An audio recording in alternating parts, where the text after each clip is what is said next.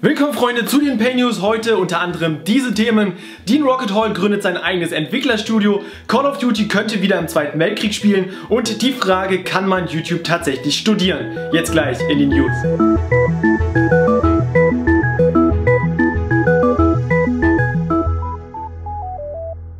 Mit Studium zum YouTube-Erfolg, da sind wir direkt beim Thema, denn die Makromedia-Hochschule in Köln bietet jetzt in Zusammenarbeit mit dem größten YouTuber-Netzwerk in Deutschland, Mediakraft, einen Studiengang an, der nennt sich Social Media TV.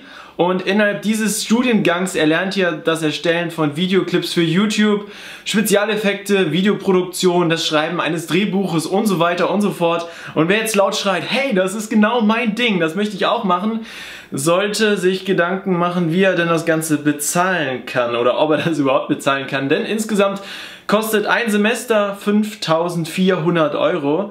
Das heißt, ein Monat kostet dann 900 €. Das ist jetzt, hört sich sehr, sehr viel an, ist auch viel Geld natürlich, aber für eine Privatschule in Köln ist es dann doch eher Durchschnitt. Trotzdem viel Geld, wenn man jetzt mal überlegt, was ist man denn jetzt hinterher? Bin ich jetzt staatlich anerkannter YouTuber mit der Lizenz zum Erfolg? Eher nicht, oder? Naja gut, man kann natürlich auch versuchen, ein Stipendium zu bekommen, denn die Makromedia Hochschule und Mediakraft, die bieten ein Stipendium an in Höhe von 420.000 € für die Bewerber. Ob man das natürlich bekommt, ist die eine Frage und ich stelle jetzt einfach mal die Frage in den Raum, kann man YouTube mit Erfolg studieren? Via Twitter hat Dean Hall jetzt bekannt gegeben, dass er in Neuseeland, seiner Heimat, ein eigenes Entwicklerstudio namens Rocketworks gegründet hat. Rocketworks basiert auf seinem Spitznamen Rocket und Works wie Arbeit, nur ein wenig anders geschrieben. Natürlich sucht er auch ein neues Team. Er sucht unter anderem Programmierer, Grafikkünstler und so weiter und so fort. Und ja, man fragt sich natürlich jetzt, an welchen Titeln die arbeiten werden.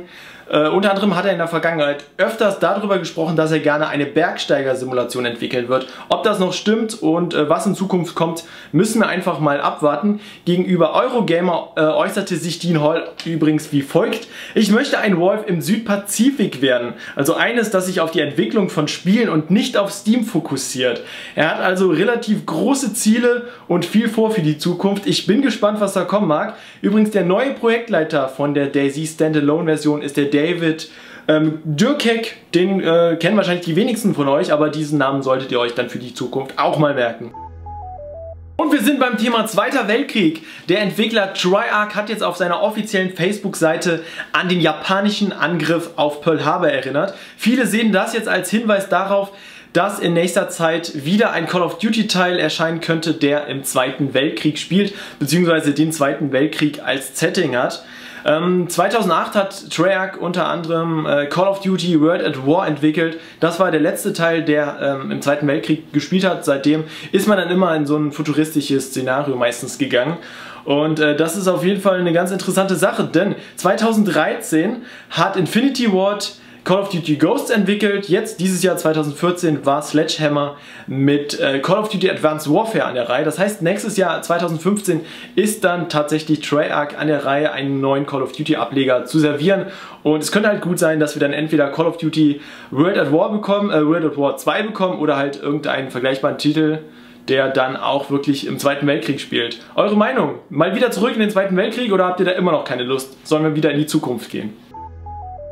Das waren die PayNews. Wenn euch dieses Video gefallen hat, dann gerne einen Daumen nach oben geben und eure Meinung natürlich auch wie immer unterhalb des Videos in die Kommentare rein. Euch noch einen wunderschönen Tag. Staatlich ausgebildeter YouTuber mit der Lizenz zum Erfolg. Geil.